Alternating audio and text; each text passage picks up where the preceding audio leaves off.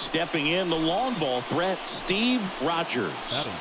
He is quite an athlete. I mean, you look around the other sports, basketball, football, you feel like he could thrive in one of those sports too. And now this one's a rocket to right. Way back there.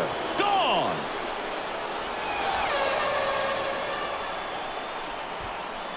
His 16th homer of the year, and the Mets jump in front. It's 1-0.